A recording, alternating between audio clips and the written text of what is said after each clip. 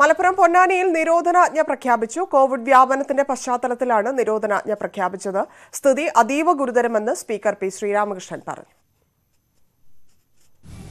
ഉറവിടം അറിയാത്ത നിലയിലുള്ള രോഗം സ്ഥിരീകരിക്കപ്പെടുന്നു എന്ന് പറയുന്നത് സ്ഥിതി ആശങ്കാജനകമാണ് എന്നതിൻ്റെ ലക്ഷണമാണ്.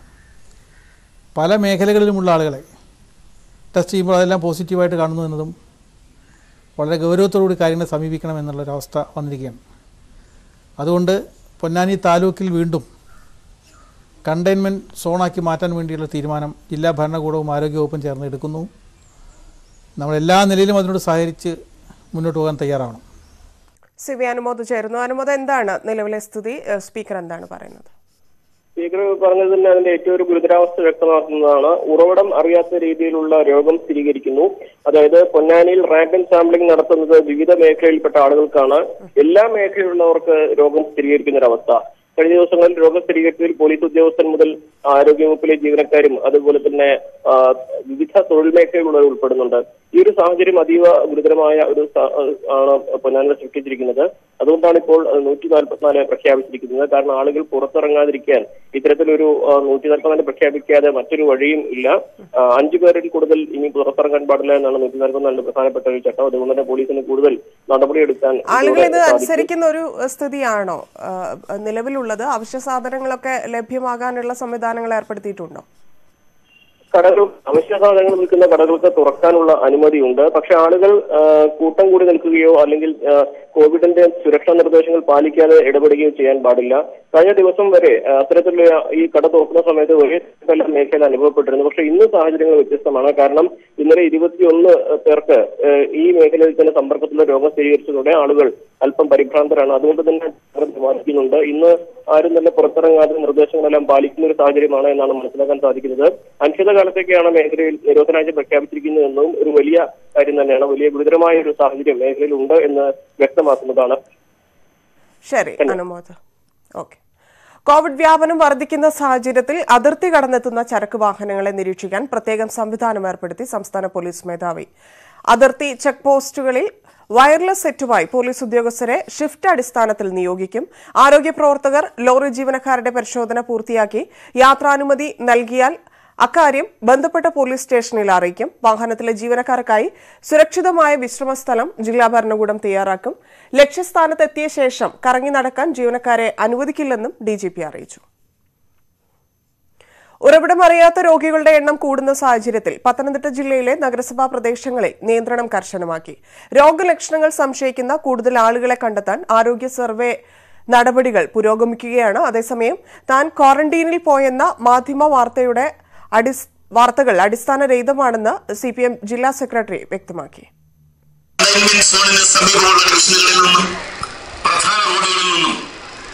കണ്ടെയ്ൻമെന്റ് സോണുകളിലേക്കുള്ള പ്രവേശനമുള്ള ഭാഗത്തെ വ്യാപാര സ്ഥാപനങ്ങൾ കർശനമായി അടച്ചിടേണ്ടതാണ്. തിരുവനന്തപുരം, കൊച്ചി തുടങ്ങിയ നഗരങ്ങൾക്ക് സമാനമായ സാഹചര്യത്തിലേക്ക് പത്തനംതിട്ട നീങ്ങുന്ന പശ്ചാത്തലത്തിൽ നഗരപരിധിയിൽ കർശന നിയന്ത്രണം തുടരുകയാണ്. കഴിഞ്ഞ ദിവസങ്ങളിൽ ഉറവിടമറിയാതെ രോഗബാധിതരായ ആളുകളുടെ സമ്പർക്ക പട്ടിക കണ്ടെത്താൻ ആരോഗ്യവകുപ്പ് ശ്രമം തുടരുന്നു. 2 ദിവസം മുൻപ് രോഗം സ്ഥിരീകരിച്ച MSF നേതാവ് ഒരു കല്യാണ ചടങ്ങിൽ പങ്കെടുത്തിരുന്നു. ഈ ചടങ്ങിൽ പങ്കെടുത്ത 2 കുട്ടികൾക്ക് ഇതിനോടകം രോഗലക്ഷണങ്ങൾ കണ്ടെത്തിയിട്ടുണ്ട്. ഇവരെ സ്രവപരിശോധനയ്ക്ക് വിധേയരാക്കിയ ശേഷം പ്രത്യേക നിരീക്ഷണ കേന്ദ്രത്തിലേക്ക് മാറ്റി. ഇതിനിടെ ക്വാറന്റീനിൽ പോയെന്ന വാർത്തകൾ നിഷേധിച്ച് CPM ജില്ലാ സെക്രട്ടറി രംഗത്ത് വന്നു. കണ്ടെയ്ൻമെന്റ് സോണുകളിൽ ആരോഗ്യ സർവേ തുടരുകയാണ്. ഞങ്ങൾ സർവേ എടുത്തപ്പം തന്നെ അധികമായിട്ട് ഞങ്ങൾക്ക് തോന്നുന്നുണ്ട്. ഒത്തിരി പേരുണ്ട്. പ്രൈമറി കോണ്ടാക്ട് ഒത്തിരിയുണ്ട്, സെക്കൻഡറി അതിലധികം ഒത്തിരി ആയിട്ടുണ്ട്. News 18 Pathanamthitta. Idukki Kanjikuzhi PHCയിലെ palliative നഴ്സിന് Covid സ്ഥിരീകരിച്ചതോടെ PHC അടച്ചു. ഇവരുടെ ഭർത്താവ് ജോലി ചെയ്തിരുന്ന പൈനാവ് SBA ശാഖയും സുരക്ഷാ മുൻകരുതലിന്റെ ഭാഗമായി അടച്ചു. ആരോഗ്യ പ്രവർത്തകയുടെ രോഗബാധയുടെ ഉറവിടം കണ്ടെത്താൻ കഴിയാത്തതും ആശങ്ക ഉയർത്തുന്നു. 20 പേർക്ക് രോഗബാധ സ്ഥിരീകരിച്ചപ്പോൾ ചികിത്സയിലിരുന്ന 8 പേർക്ക് രോഗം ഭേദമായി വീടുകളിലേക്ക് മടങ്ങി. രോഗബാധിതർ 8 പേർ വിദേശത്തു നിന്നും 11 പേർ മറ്റ് സംസ്ഥാനങ്ങളിൽ നിന്നും മടങ്ങിയെത്തി നിരീക്ഷണത്തിൽ കഴിഞ്ഞിരുന്നവരാണ്. ആലപ്പുഴയുടെ തീരമേഖലയിലും ഉറവിടമറിയാത്ത കോവിഡ് കേസുകൾ വർദ്ധിക്കുകയാണ്. ഈ സാഹചര്യത്തിൽ മത്സ്യബന്ധനവും വിപണനവും നിരോധിച്ചു. ഇന്നലെ ജില്ലയിൽ മരിച്ചവരിൽ പലർക്കും കോവിഡ് സ്ഥിരീകരിച്ചത് ആശങ്കയുണ്ടാക്കുന്നുണ്ട്. തീരപ്രദേശത്തുള്ളത് നമുക്കൊരു കാരണം എല്ലാവരും വളരെ ഡെൻസിറ്റി കൂടിയ ഒരു സ്ഥലമാണ്, ഒരു തിങ്ങിപ്പാർക്കുന്ന സ്ഥലമാണ്. അതൊരു ആശങ്കയുണ്ട്. പക്ഷേ നമ്മൾ കാര്യങ്ങൾ കൺട്രോളിലാണ്. എങ്കിലും ജനം മൊത്തം നമ്മളുമായിട്ട് സഹകരിക്കണം, നമ്മൾ പറയുന്നത് അവർ കേൾക്കണം. കഴിഞ്ഞ ദിവസം കോവിഡ് സ്ഥിരീകരിച്ച ഗർഭിണികളായ 2 സ്ത്രീകളുടെയും ഭർത്താക്കന്മാർ മത്സ്യത്തൊഴിലാളികളാണ്. പട്ടണക്കാടും ആറാട്ടുപുഴയിലും റിപ്പോർട്ട് ചെയ്യപ്പെട്ട ഈ കേസുകളുടെ ഉറവിടം ഇതുവരെ കണ്ടെത്താനായിട്ടില്ല. ആലപ്പുഴ ജില്ലയുടെ തീരപ്രദേശങ്ങളിൽ കോവിഡ് വ്യാപന ആശങ്ക നിലനിൽക്കുന്ന സാഹചര്യത്തിലാണ് മത്സ്യബന്ധനവും വിൽപ്പനയും ഈ മാസം 16 വരെ നിരോധിച്ചത്. ഈ മാസം 4 രോഗം സ്ഥിരീകരിച്ച പട്ടണക്കാട് പള്ളിത്തോട് സ്വദേശിനിയായ ഗർഭിണിയുടെ 2 കുട്ടികൾ ഉൾപ്പെടെ 6 പേർക്കാണ് കോവിഡ് സ്ഥിരീകരിച്ചത്. ഇവരുൾപ്പെടെ 10 പേർക്കാണ് ഇന്നലെ മാത്രം സമ്പർക്കത്തിലൂടെ രോഗബാധ. ഭാര്യയും ഭർത്താവിനും നമ്മുടെ അടുത്ത് വന്നതുകൊണ്ട് അസുഖം കൊണ്ടോ വന്നതല്ലല്ലോ. ഈ ഭാര്യ എന്ന് പറയുന്ന ലേഡി അവർ ഈ അസുഖം കൊണ്ട് പോയതല്ല, അവർ പ്രഗ്നൻ്റ് ആണല്ലോ. അപ്പോൾ റൊട്ടീൻ ചെക്കപ്പിന് പോയതാണ്. അപ്പോൾ അവർ കോവിഡ് ടെസ്റ്റ് നടത്തി. അങ്ങനെയാണ് അവർ പോസിറ്റീവാണ് കാണുന്നത്. അപ്പോൾ ഈ ഭർത്താവിൽ നിന്ന് ഇവർക്ക് കിട്ടിയിട്ടുള്ളതാണ് ഞങ്ങളുടെ അനുമാനം. ഈ ഭർത്താവ് ഫിഷർമാനാണ്, മത്സ്യത്തൊഴിലിൽ പോകുന്ന ആളാണ്. അപ്പോൾ ഇദ്ദേഹത്തിൻ്റെ കൂടെ പോയവർക്ക് 2-3 പേർക്ക് ഇപ്പോൾ പോസിറ്റീവ് ആയിട്ടുള്ളതായിട്ട് ഇന്ന് റിപ്പോർട്ടുണ്ട്. അപ്പോൾ അങ്ങനെയാണെങ്കിൽ ഇദ്ദേഹത്തിന് ആ മത്സ്യത്തൊഴിലാളികളിൽ നിന്നാണ് കിട്ടിയിട്ടുള്ളത്. അപ്പോൾ ഇദ്ദേഹം ഭാര്യയുടെ അവിടെ ഒരുമിച്ചല്ലേ താമസിക്കുന്നത്, കുട്ടികൾക്കുണ്ട്. കഴിഞ്ഞ ദിവസം ചെന്നിത്തലയിൽ മരിച്ച നിലയിൽ കാണപ്പെട്ട ദമ്പതികളിൽ ഭാര്യയ്ക്ക് മരണശേഷമുള്ള സ്രവ പരിശോധനയിൽ കോവിഡ് സ്ഥിരീകരിക്കുകയായിരുന്നു. ഇവരുടെ രോഗത്തിന്റെ ഉറവിടം കണ്ടെത്താനായിട്ടില്ല. മൃതദേഹം ഇൻക്വസ്റ്റ് നടത്തിയ മാവേലിക്കര തഹസിൽദാറും സിഐയും ഉൾപ്പെടെ 10ഓളം പോലീസുകാരും നിരീക്ഷണത്തിലാണ്. ഒപ്പം കഴിഞ്ഞ ദിവസം കുട്ടനാട്ടിൽ കുഴഞ്ഞു വീണ് മരിച്ച 52കാരനും മരണശേഷമുള്ള പരിശോധനയിലാണ് കോവിഡ് സ്ഥിരീകരിക്കാനായതെന്നതും ആശങ്ക വർദ്ധിപ്പിക്കുകയാണ്. ന്യൂസ് 18 ആലപ്പുഴ. കാടിറങ്ങുന്ന വന്യത.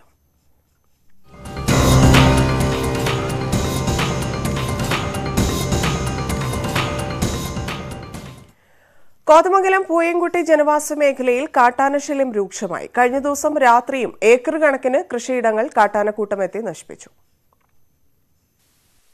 കുട്ടമ്പുഴ പഞ്ചായത്തിലെ പൂയംകുട്ടി തണ്ട് പ്രദേശങ്ങളിലാണ് കഴിഞ്ഞ ദിവസം വീണ്ടും കാട്ടാനക്കൂട്ടമെത്തി കൃഷിയിടങ്ങൾ ചവിട്ടിമെതിച്ചത്. തുടർച്ചയായ ദിവസങ്ങളിലുണ്ടായ ആക്രമണത്തിൽ കർഷകർ പ്രയാസത്തിലാണ്. പൂയംകുട്ടി സ്വദേശി ഈന്തുങ്കൽ തങ്കച്ചന്റെ 3 ഏക്കർ സ്ഥലത്തെ ഏത്തവാഴയും ഞാലിപ്പൂവൻ വാഴകളുമാണ് കാട്ടാനക്കൂട്ടം നശിപ്പിച്ചത്. 1500 വാഴകളാണ് തങ്കച്ചൻ നട്ടുവളർത്തിയിരുന്നത്. ഇതിൽ 900 വാഴകൾ ആനക്കൂട്ടം നശിപ്പിച്ചു. ആനേനെ നമ്മൾ ഓടിച്ചിട്ടുണ്ടെങ്കിൽ അത് നമ്മൾ ഇപ്പോൾ ഓടിക്കുന്ന അവസ്ഥയാണ്. ആദ്യമൊക്കെ നമ്മൾ ഓടിച്ചാൽ പടക്കം പൊട്ടിച്ച് ഓടിച്ചാൽ ഓടുമായിരുന്നു. ഇപ്പോൾ അത് തിരിച്ച് നമ്മൾ ഓടിക്കുന്ന ഒരു അവസ്ഥയാണ്. ഇതേ ഷെഡിനകത്ത് കാവലുണ്ടായിരുന്ന അപ്പോൾ പുള്ളിക്കാരൻ ഇതുപോലെ ഇതായതുകൊണ്ട് ഇനി വരില്ല, ഞാൻ കാവലെടുക്കില്ലെന്ന് പറഞ്ഞ് പുള്ളിക്കാരൻ പോയി. ഇപ്പം ഇതിപ്പോൾ ഒരു 900 വാഴകളും നശിപ്പിച്ചു. സർക്കാർ അടിയന്തരമായി കിടങ്ങുകൾ നിർമ്മിച്ച് റെയിൽ ഫെൻസിംഗ് സ്ഥാപിക്കണമെന്ന് പ്രദേശം സന്ദർശിച്ച KPCC vice president Joseph Vazhakkan ആവശ്യപ്പെട്ടു. ഇന്ന് കേരളത്തിൻ്റെ ഇതുപോലെയുള്ള വന മേഖലകളുമായി ബന്ധപ്പെട്ട് ജീവിക്കുന്ന 10,000കണക്കിന് കർഷകന്റെ ഏറ്റവും വലിയ പ്രശ്നം എന്താണെന്ന് ചോദിച്ചാൽ സമീപത്ത് നിർമ്മിക്കുന്ന കെട്ടിടത്തിനായി മണ്ണെടുത്തതാണ് കോളനിയിലെ 6ഓളം കുടുംബങ്ങളുടെ ഉറക്കം കെടുത്തുന്നത്. മഴയായതോടെ അമ്മൈ കോളനിയിലെ കുടുംബങ്ങളുടെ ദുരിതം ഇരട്ടിയായി. ഏതു സമയത്തും മണ്ണിടിഞ്ഞു വീണേക്കാവുന്ന അവസ്ഥയിലാണ് വീടുകൾ. സുരക്ഷാ മതിൽ നിർമ്മിച്ചു നൽകാമെന്ന് വാഗ്ദാനം ചെയ്തായിരുന്നു സമീപത്ത് കെട്ടിടം നിർമ്മിക്കാൻ മണ്ണെടുത്തത്. എന്നാൽ നടപടി ഉണ്ടായില്ല.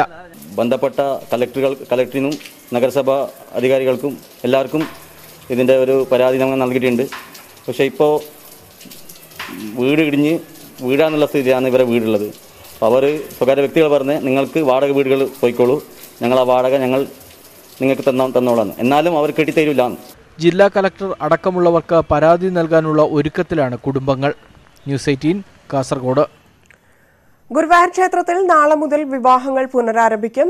നാളെ 7 വിവാഹങ്ങളാണ് ബുക്ക് ചെയ്തത്. 12 പേരെ മാത്രമേ ഒരു വിവാഹത്തിൽ പങ്കെടുപ്പിക്കുകയുള്ളൂ. വിവാഹമണ്ഡപവും മേൽപ്പത്തൂർ ഓഡിറ്റോറിയവും അണുനശീകരണം നടത്തി. വരന്റെയും വധുവിന്റെയും ബന്ധുക്കൾക്ക് വിശ്രമത്തിനായി മേൽപ്പത്തൂർ ഓഡിറ്റോറിയത്തിലാണ് സംവിധാനം ഒരുക്കിയിട്ടുള്ളത്. ഒരു ദിവസം പരമാവധി 40 വിവാഹം നടത്താനാണ് ദേവസ്വം തീരുമാനിച്ചിട്ടുള്ളത്. 2 ഫോട്ടോഗ്രാഫർമാർ ഉൾപ്പെടെ 12 പേരെയാണ് അനുവദിക്കുക. രാവിലെ 5 മുതൽ ഉച്ചയ്ക്ക് 12 വരെയാണ് സമയം. പങ്കെടുക്കുന്ന മുഴുവൻ ആളുകളുടെയും തിരിച്ചറിയൽ രേഖയുടെ പകർപ്പ് നൽകണം. മണ്ഡപത്തിനകത്ത് നടക്കുന്ന വിവാഹത്തിന്റെ ഫോട്ടോ എടുക്കാം, പുറത്ത് ഫോട്ടോ അനുവദിക്കില്ല. എല്ലാ വിവാഹ മണ്ഡപങ്ങളും അണുനശീകരണം നടത്തിയിട്ടുണ്ട്. അതുപോലെ തന്നെ വിവാഹം നടത്തുന്നതിന് വേണ്ടി വരുന്ന വിവാഹ പാർട്ടികളെ അവരുടെ കാത്തിരിപ്പിന് വേണ്ടി സജ്ജീകരിച്ചിട്ടുള്ളത് തൊട്ട് സമീപത്തുള്ള മേൽപ്പത്തൂർ ഓഡിറ്റോറിയം. അവിടെയും അതുപോലെ തന്നെ ക്യൂ കോംപ്ലക്സിലും ആവശ്യമുള്ള സ്ഥലങ്ങളിലൊക്കെ അണുനശീകരണ പ്രവൃത്തികളെല്ലാം ചെയ്ത് കഴിഞ്ഞിട്ടുണ്ട്. എല്ലാവരും കോവിഡ് മാനദണ്ഡങ്ങൾ കർശനമായി പാലിക്കണമെന്ന് ദേവസ്വം അധികൃതർ അറിയിച്ചു. ന്യൂസ് 18 ഗുരുവായൂർ. കാസർഗോഡ് കോട്ടിക്കുളത്ത് കഞ്ചാവ് കടത്തുന്നതിനിടെ നഴ്സിംഗ് വിദ്യാർത്ഥി പിടിയിലായി. കോഴിക്കോട് താമരശ്ശേരി സ്വദേശി മാനവാണ് പിടിയിലായത്. മഞ്ചേശ്വരത്ത് നിന്ന് സ്കൂട്ടറിൽ നീലേശ്വരത്ത് പോകുന്നതിനിടെയാണ് ബേക്കൽ പോലീസ് ഇയാളെ പിടികൂടിയത്. സംശയം തോന്നി പാലക്കുന്നിൽ നിന്ന് സ്കൂട്ടറിനെ പിന്തുടർന്ന പോലീസ് കോട്ടിക്കുളത്ത് നിന്നാണ് സ്കൂട്ടർ പിടികൂടിയത്. സ്കൂട്ടറിൽ നിന്ന് 2 കിലോ കഞ്ചാവ് കണ്ടെടുത്തു. കൂടെ ഉണ്ടായിരുന്നയാൾ ഓടി രക്ഷപ്പെട്ടു. ഇയാൾക്ക് വേണ്ടി തെരച്ചിൽ ഊർജിതമാക്കി. ഇടുക്കി മാങ്കുളത്ത് വിരിഞ്ഞപ്പാറയിൽ ചാരായം പിടികൂടി. 60 ലിറ്റർ ചാരായമാണ് പിടിച്ചെടുത്തത്. 40 ലിറ്റർ കോടയും പിടിച്ചു. സംഭവത്തിൽ രാജു, റഫീഖ് എന്നീ 2 പേർക്കെതിരെ കേസെടുത്തു. ഇവർക്കായി അന്വേഷണം തുടരുന്നതായി എക്സൈസ് വ്യക്തമാക്കി. കൊടുവള്ളിയിൽ ടൗൺ കേന്ദ്രീകരിച്ചുള്ള ലഹരി ഉപയോഗം എതിർത്തതിന് കടയുടെ അകത്തേക്ക് കാർ ഓടിച്ചു കയറ്റിയെന്ന് പരാതി. പോലീസ് സ്ഥലത്തെത്തിയപ്പോഴേക്കും അക്രമി സംഘം വാഹനങ്ങൾ ഉപേക്ഷിച്ച് രക്ഷപ്പെട്ടുവെന്നും കടയുടമ പറയുന്നു. കൊടുവള്ളി ടൗണിനോട് ചേർന്നുള്ള ചുണ്ടപ്പുറം അങ്ങാടിയിൽ കഴിഞ്ഞ ദിവസം രാത്രിയിൽ ലഹരി മാഫിയ സംഘം കാറ് കടയ്ക്കുള്ളിലേക്ക് ഓടിച്ചു കയറ്റിയതായാണ് പരാതി. പോപ്പുലർ മെറ്റൽ ഇൻഡസ്ട്രീസ് എന്ന സ്ഥാപനത്തിന്റെ ഷട്ടർ തകർത്തായിരുന്നു പരാക്രമം. ഷട്ടർ ഇടിച്ചു തകർത്ത ശേഷം കാറുമായി രക്ഷപ്പെടാനായിരുന്നു ശ്രമം. എന്നാൽ കാറ് ഷട്ടറിനുള്ളിൽ കുടുങ്ങി. വെൽഡിംഗ് മെഷീനുകൾ ഉൾപ്പെടെ തകർന്നു. 2 ലക്ഷത്തോളം രൂപയുടെ നഷ്ടം സംഭവിച്ചതായി ഷിബു പറയുന്നു. ലഹരി ഉപയോഗം എതിർത്തതാണ് ആക്രമണത്തിന് കാരണമെന്ന് കെട്ടിട ഉടമ സുഭാഷ് പറഞ്ഞു. 10-11 മണിയായിണ്ടാവും. അപ്പോൾ ഉണർന്ന് വന്ന് നോക്കുന്നേരം ഇവരിവിടുന്ന് എന്തൊക്കെയോ അങ്ങോട്ടും ഇങ്ങോട്ടും അലസമായിട്ട് വിളിച്ചു പറയും. ഒരു മദ്യം എന്താ കഴിച്ചിട്ട് ഒരു ബോധമില്ലാത്ത രീതിയിലാണ് ഇവരെ സംസാരം നടക്കുന്നത്. അങ്ങനെ ഞങ്ങൾ വന്നപ്പോഴാണ് ഇവർ വണ്ടി ഇടിച്ചിട്ട് അകത്തേക്ക് കയറ്റി വണ്ടി തിരിച്ചിറക്കാൻ നോക്കിയിട്ട് ഇവർക്ക് ഇറക്കാൻ കഴിയുന്നില്ല. അതിൽ ഞങ്ങളെല്ലാം കണ്ട് ഓടി രക്ഷപ്പെട്ടാനതാ. പോലീസ് സ്ഥലത്തെത്തുമ്പോഴേക്കും അക്രമികൾ വാഹനം ഉപേക്ഷിച്ച് രക്ഷപ്പെട്ടു. ഒരു കാറും ഒരു സ്കൂട്ടറും പോലീസ് കസ്റ്റഡിയിൽ എടുത്തു.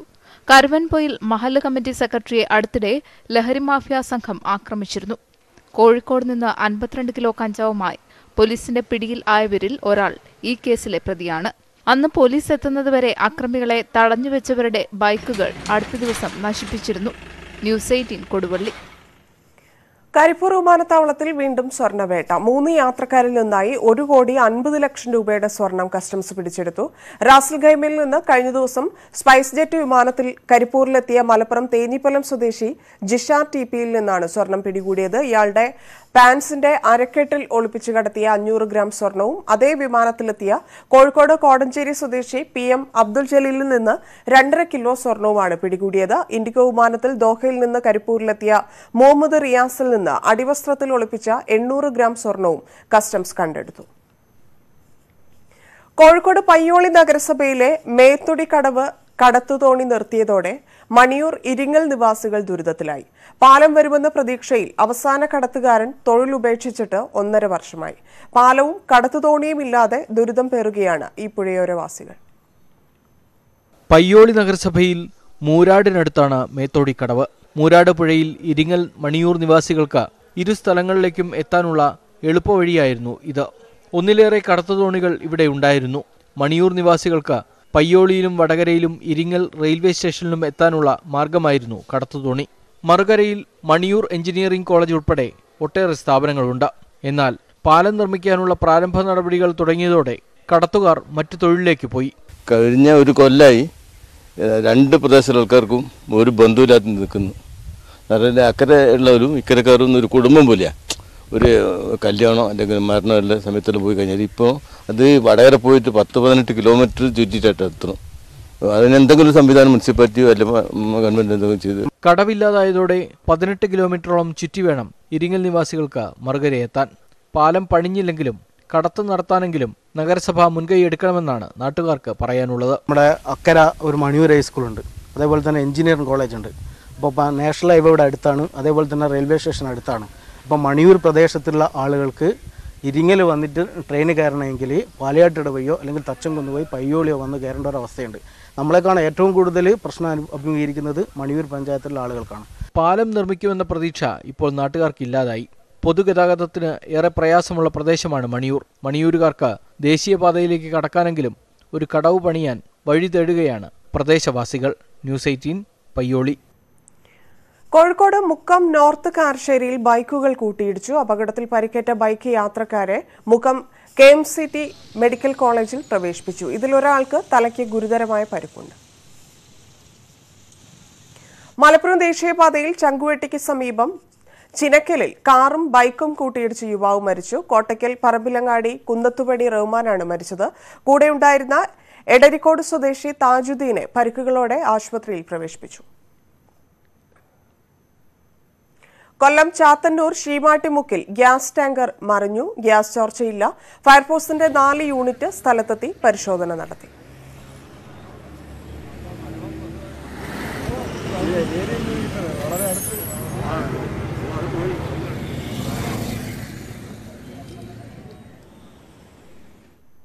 കണ്ണൂർ തടിക്കടവിൽ കലുങ്ക് നിർമ്മാണത്തിനായി റോഡ് പൂർണ്ണമായും അടച്ചതോടെ നാട്ടുകാർ ദുരിതത്തിലായി.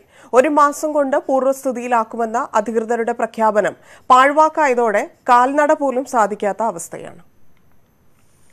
68 കോടിയിലധികം രൂപ ചെലവഴിച്ചാണ് കാട്ടാമ്പള്ളി മുതൽ തടിക്കടവ് വരെ ആധുനിക രീതിയിൽ റോഡ് പുനർനിർമ്മിക്കുന്നത്. ഊരാളുങ്കൽ ലേബർ കോൺട്രാക്ട് സൊസൈറ്റിക്കാണ് നിർമ്മാണ ചുമതല.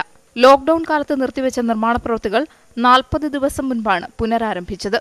കലുങ്ക് നിർമ്മാണം ദ്രുതഗതിയിൽ പൂർത്തിയാക്കാനാണ് ഗതാഗതം നിരോധിച്ചത്. കലുങ്ക് നിർമ്മാണം പൂർത്തിയായെങ്കിലും അപ്രോച്ച് റോഡിന്റെ പണി ഇഴഞ്ഞു നീങ്ങുകയാണ്. മഴ ശക്തമായതോടെ ചെളിക്കുളമായ ഭാഗത്തുകൂടി നടക്കാൻ പോലും പറ്റാത്ത അവസ്ഥയായി. നിരവധി തവണ അധികൃതരോട് ആവശ്യപ്പെട്ടിട്ടും നടപടി ഉണ്ടാകുന്നില്ല എന്ന് നാട്ടുകാർ പരാതിപ്പെടുന്നു. ഈ ലോക്ക്ഡൌൺ തുടങ്ങുന്നതിന് മുൻപ് ഇതിന്റെ ഒരു സൈഡ് തീർത്തതായിരുന്നു. പിന്നീട് ഇങ്ങോട്ടുള്ളത് അവർ 1 മാസം കൊണ്ട് തീർത്തിട്ട് ഇതിലെ ഗതാഗത യോഗ്യമാക്കുമെന്നായിരുന്നു പറഞ്ഞത്. പക്ഷേങ്കിൽ ഇപ്പോൾ 2 മാസം ആകാൻ വേണ്ടി പോകുന്നു. വളരെ ബുദ്ധിമുട്ടുള്ളൊരു സാഹചര്യമാണ്. നമുക്ക് നോക്കിക്കഴിഞ്ഞാൽ കാണാൻ വേണ്ടി പറ്റുന്നതാണ്. നടന്നു പോലും പോകാൻ വേണ്ടി പറ്റിയല്ല. ഇപ്പോൾ ഇവിടെ ഹോമിയോ ആശുപത്രി ഉണ്ട്. അതുപോലെ തന്നെ അമ്പലത്തിലും പള്ളിയിലും ഒക്കെ പോകാൻ വേണ്ടിയിട്ട് ആൾക്കാർക്ക് വളരെ ബുദ്ധിമുട്ട് അനുഭവിച്ചുകൊണ്ടിരിക്കുകയാണ്. കഴിഞ്ഞ ദിവസം ഈ പ്രദേശത്ത് മരിച്ചയാളുടെ മൃതദേഹം 300 മീറ്റർ അകലെയുള്ള സെമിത്തേരിയിൽ എത്തിക്കാൻ 5 കിലോമീറ്റർ ചുറ്റേണ്ടി വന്നു. തൊട്ടപ്പുറത്തെ കടയിൽ നിന്നും സാധനം വാങ്ങണമെങ്കിൽ പോലും കിലോമീറ്ററുകൾ ചുറ്റിക്കറങ്ങേണ്ട സ്ഥിതിയാണ്. സുഗമമായി നടന്നു പോകാനുള്ള വഴിയെങ്കിലും ഒരുക്കാൻ ബന്ധപ്പെട്ടവർ തയ്യാറാകണമെന്നാണ് നാട്ടുകാരുടെ ആവശ്യം. ന്യൂസ് 18 ആലക്കോട്. ഇടുക്കിയിലെ വിനോദസഞ്ചാര മേഖലയ്ക്ക് മുതൽക്കൂട്ടാണ് കാറ്റാടിപ്പാറ ടൂറിസം കേന്ദ്രം. എന്നാൽ മതിയായ സുരക്ഷാ സൗകര്യങ്ങൾ ഇല്ലാത്തതാണ് വെല്ലുവിളി. സഞ്ചാരികളുടെ ഇഷ്ടകേന്ദ്രമാണ് കാറ്റാടിപ്പാറ. കോവിഡ് കാലത്തും ഇവിടെ നിരവധി പേർ എത്തുന്നു. കാലഭേദമില്ലാതെ രാപ്പകൽ ലഭിക്കുന്ന കാറ്റാണ് കാറ്റാടിപ്പാറയുടെ പ്രത്യേകത. സമുദ്രനിരപ്പിൽ നിന്ന് ഏകദേശം 2500 അടിയോളം ഉയരമുള്ള പ്രദേശമാണ് ഇവിടം. വളരെ മനോഹരമായ കാഴ്ചയാണ്. ഇടുക്കി ജില്ലയുടെ ഭൂരിഭാഗം സ്ഥലങ്ങളും നെടുങ്കണ്ടമടക്കം മൂന്നാർ പാലക്കുളമേട് അടക്കമുള്ള ഭൂരിഭാഗം സുന്ദരമായ സ്ഥലങ്ങളും നമുക്ക് ഇവിടെ നിന്ന് ഒറ്റ വ്യൂവിൽ കാണാവുന്ന ഒരു സ്ഥലമാണിത്. മലയടിവാരത്തെ മുളങ്കാടുകളും ഇടതൂർന്നു നിൽക്കുന്ന പെരിഞ്ചൻകുട്ടിയുടെ കാർഷിക സമൃദ്ധിയും മനോഹര കാഴ്ചയാണ്. എന്നാൽ ഇവിടെ അടിസ്ഥാന സൗകര്യങ്ങൾ ഏർപ്പെടുത്തണമെന്നാണ് ആവശ്യം. മലമുകളിൽ സുരക്ഷാ വേലി സ്ഥാപിക്കാനും മറ്റ് സൗകര്യങ്ങൾ മെച്ചപ്പെടുത്തണമെന്നും സഞ്ചാരികൾ ആവശ്യപ്പെടുന്നു. ന്യൂസ് 18 ഇടുക്കി. കരകൗശല നിർമ്മാണത്തിൽ വ്യത്യസ്തമാവുകയാണ് കൊടകര സ്വദേശി സുബിൻ. ഒഴിവു സമയം പാഴാക്കാതെയാണ് പെയിന്റിംഗ് തൊഴിലാളിയായ സുബിൻ കരകൗശല വസ്തുക്കൾ നിർമ്മിക്കുന്നത്. ശില്പങ്ങളും ചിത്രങ്ങളും മിഴിവോടെ തീർക്കുകയാണ് സുബിൻ. മരത്തിന്റെ വേരുകൾ കിട്ടിയാൽ മനസ്സിൽ വിരിയുന്ന രൂപങ്ങൾ കൊത്തിയെടുക്കും. ആന, പരുന്ത്, പെൻഗ്വിൻ, വേഴാമ്പൽ തുടങ്ങി ഒട്ടേറെ മാതൃകകൾ ഇതിനോടകം തീർത്തു കഴിഞ്ഞു. കമ്പിയും സിമന്റും ഉപയോഗിച്ച് കാളയുടെയും മാനുകളുടെയും ശിരസുകൾ നിർമ്മിച്ചു. വീടിന്റെ ചുമരാകെ ചിത്രം വരച്ച് മനോഹരമാക്കി. ഈ പറമ്പിൽ നിന്ന് കിട്ടുന്ന വേരുകളില്ലേ, വേര് അതുകൊണ്ടൊക്കെ ഓരോന്ന് ചെയ്യാറുണ്ട്. പിന്നെ എന്നിട്ട് കിട്ടാൻ അതുകൊണ്ടൊക്കെ ചെയ്യും. ഓരോ സാധനങ്ങൾ സമയമുള്ളപ്പോൾ ഓരോന്ന് ചെയ്യും. വീടിന് സമീപം കെട്ടുവള്ളത്തിന്റെ മാതൃക തീർത്തത് കോൺക്രീറ്റും പ്ലൈവുഡും ഉപയോഗിച്ചാണ്. ഇങ്ങനെ വ്യത്യസ്തമായ ഒട്ടേറെ കരകൗശല വസ്തുക്കളുടെ ശേഖരമാണ് സുബിന്റെ കൈവശമുള്ളത്. ഇവ കാണാൻ നിരവധി പേരാണ് സുബിന്റെ വീട്ടിൽ എത്തുന്നത്. ന്യൂസ് 18 കൊടകര. ഇടുക്കി ഉടുമ്പൻചോലയിൽ ദിശ പാർട്ടിയിൽ പങ്കെടുത്ത കോൺഗ്രസ് പ്രാദേശിക നേതാവ് ജെയിംസ് കുടി സേനാപതി സർവീസ് സഹകരണ ബാങ്ക് പ്രസിഡന്റ് സ്ഥാനം രാജിവെക്കണമെന്നാവശ്യപ്പെട്ട് യൂത്ത് കോൺഗ്രസ് രംഗത്തെത്തി. പോസ്റ്റർ പ്രചാരണം നടത്തിയാണ് യൂത്ത് കോൺഗ്രസിന്റെ പ്രതിഷേധം. CPM ആവശ്യത്തിൽ ഉറച്ചു നിൽക്കവേ യൂത്ത് കോൺഗ്രസും രംഗത്തെത്തിയതോടെയാണ് ഇടുക്കി DCC പ്രതിരോധത്തിലായിരിക്കുന്നത്. തോപ്രാംകുടിയിൽ വാഹന മോഷണം നടത്തിയ 2 പേർ പിടിയിൽ. ബെല്ലാരി സ്വദേശി മല്ലേഷ്, ചെങ്ങന്നൂർ സ്വദേശി സുരേഷ് എന്നിവരെയാണ് പോലീസ് പിടികൂടിയത്. കഴിഞ്ഞ ജൂണിൽ മാരുതി കാറാണ് ഇവർ മോഷ്ടിച്ചത്. സംഭവത്തിൽ കൂടുതൽ പ്രതികളുണ്ടെന്നാണ് സൂചന. പിടിയിലായവരെ സംഭവസ്ഥലത്തെത്തിച്ച് തെളിവെടുപ്പ് നടത്തി. ഇടുക്കി രാജാക്കാട്ടെ നിർധന കുടുംബത്തിലെ വിദ്യാർത്ഥികൾക്ക് പഠന സൗകര്യമൊരുക്കി നഴ്സുമാരുടെ കൂട്ടായ്മ. കുത്തുങ്കലിൽ പ്ലാസ്റ്റിക് ഷെഡിൽ അന്തിയുറങ്ങുന്ന കുടുംബത്തിന്റെ വാർത്ത ന്യൂസ് 18 പുറത്തുവിട്ടിരുന്നു. ആകെയുള്ള 10 സെന്റ് സ്ഥലത്ത് പ്ലാസ്റ്റിക് പടുത വലിച്ച് കെട്ടിയ കൂരയ്ക്കുള്ളിൽ ദുരിതജീവിതം നയിക്കുന്ന രാജാക്കാട് കൂത്തുങ്കൽ ആന്റണിയുടെയും കുടുംബത്തിന്റെയും വാർത്ത ന്യൂസ് 18 പുറത്തുവിട്ടിരുന്നു.